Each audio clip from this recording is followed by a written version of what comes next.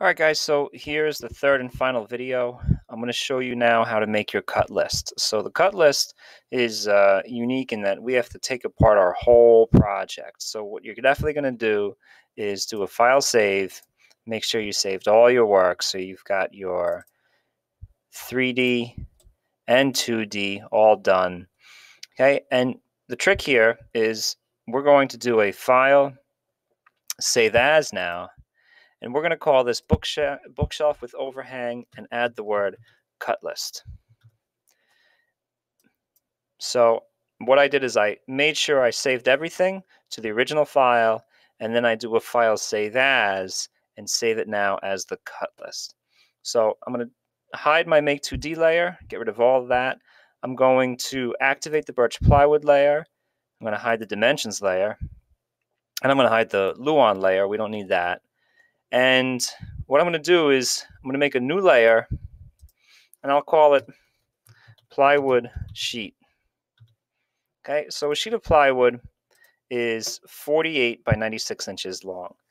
Okay, so I'm looking at this project here. So what I'm going to do is I'm going to just, at really anywhere you want to make it, I'm going to make a line 96 inches long, 48 inches wide, back down to 96, hit enter, and all the way back to point. This is going to represent a sheet of plywood. Now what I have to do is try to take all these pieces and basically lay them onto this and Tetris this project out. So if I were to just start dragging pieces here, okay, and I take this one and I drag it here, this could work, but the only thing is that the grain on plywood goes from the top to the bottom across the length of the board, across the 8 feet. And this project would look kind of strange if the grain was going up and down across these pieces. So I'm going to just undo, undo, and undo. What I'm going to do is I'm going to have this piece of plywood going sideways. So I'm going to rotate it. All right, so rotate 2D. It says center of rotation. It's going to be my end point. Angle the first reference point, so anywhere straight up. Second reference point, just lay it down and drag it up and out of the way. All right, I think we're ready. So I'm going to take the top piece right here, and I'm going to move it. I like to use the move tool for this. So move. Point to move from. My endpoint snap is on. I'm going to move it from its corner right here. And I'm going to move it all the way to the corner of the plywood board. Okay, and now what I'm going to do is I'm going to take the text tool. I'm going to label this top, and I'm going to make my text go right here. Sometimes your text will disappear, and that's just because if you look at what's happening, you will start seeing sometimes your pieces are floating above this plywood line outline, and the text is underneath it. You can just drag the text up. It's okay if everything's floating. We really just want it for its two-dimensional representation. So I have my top, and I'm going to dimension it. So I know I have a dimension layer here, but I could just use the plywood sheet layer for my dimensions, and you can dimension any way you want. You can go on the outside or on the inside. It doesn't matter. And I'm going to dimension from here to here. So my top piece is 12 inches by 48. Great. Okay, let's take the shelf. Now, if you don't know what piece this is this the top shelf or the bottom shelf? It's the top shelf. Okay, so I'm going to move it. You've got to zoom in for the accuracy. Endpoint snap. I'll maximize my top view, and I'll bring it all the way right to here.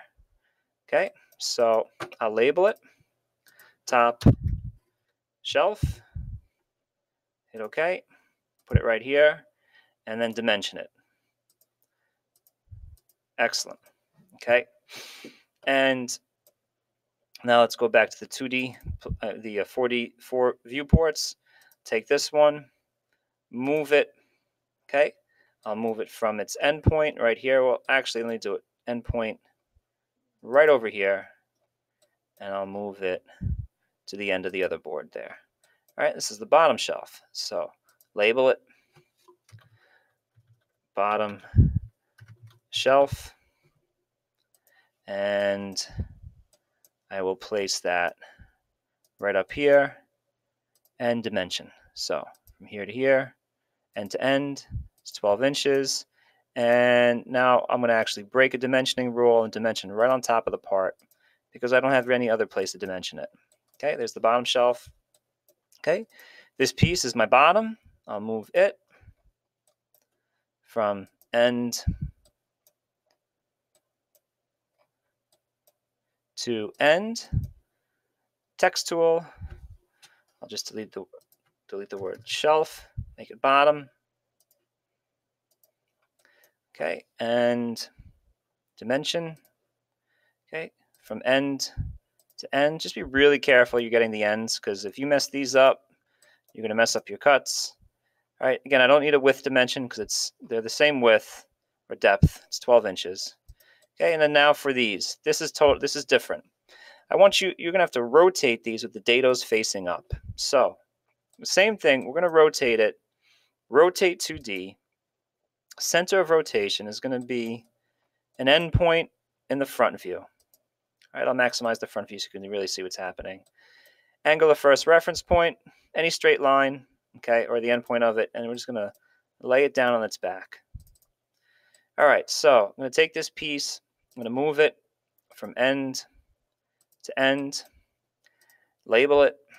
All right, so this one was the left side, so I'll do L side. If you have room to write left side, that's great. But I'm just going to do left side. I'll put it right here. And for this one, dimension, overall. Okay, I'm actually going to do my overall up here because I'm going to plan to dimension my dados.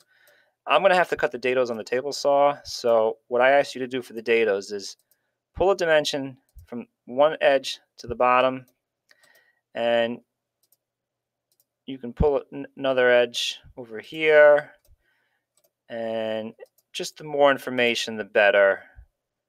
Okay, so I could set my fence at 10.5 inches, cut this dado, and then set my fence to either 22 3/4, cut this dado, or flip the board around and set it to 11, cut this dado. All right, and then we're going to take this one, rotate it the other way, from end up, lay it down, take it, move it from end to end. Now, honestly, this would be great. You could do it this way. We have a nice piece of scrap here, but you could also go like this. Whoops. I'm going to rotate this all the way around. So I'm going to rotate it from here. I'm just going to rotate it all the way around. And now if I move it, okay, when I see this, I get very happy because I could just cut this larger rectangle.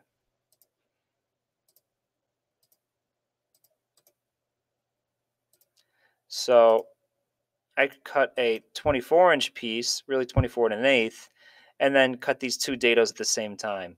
Sometimes it really helps out, but you don't have to do it.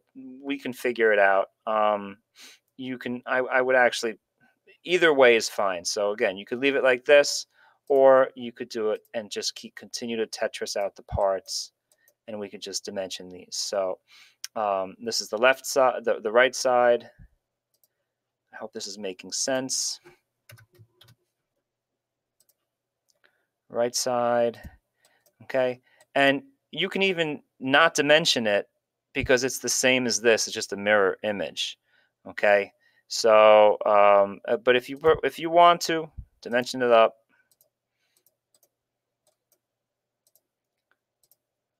okay, it is a proof, but 34.5, 34.5. All right, the whole project's done. It's great. It will take up less than 1 sheet of plywood. We still have room for other people's wood that we can get out of your waste. And the cut list, basically, I can just rip this, set the fence at 12 inches, make this long cut, and then you can cut this and cut these parts off with the track saw, 12 inches. You cut these with the track saw, and then we could just get these out. And we're minimizing waste and minimizing cuts. You have to have a cut list. So we'll print this out, same way, file print, okay, and then print it out. All right, thanks for watching. By the way, if you want to do a landscape, let's try this 11 by 8.5, and